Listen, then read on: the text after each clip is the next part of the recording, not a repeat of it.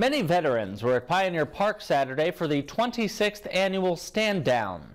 From 8 a.m. to 3 p.m., veterans young and old were able to stop by for food, camaraderie, and essential services.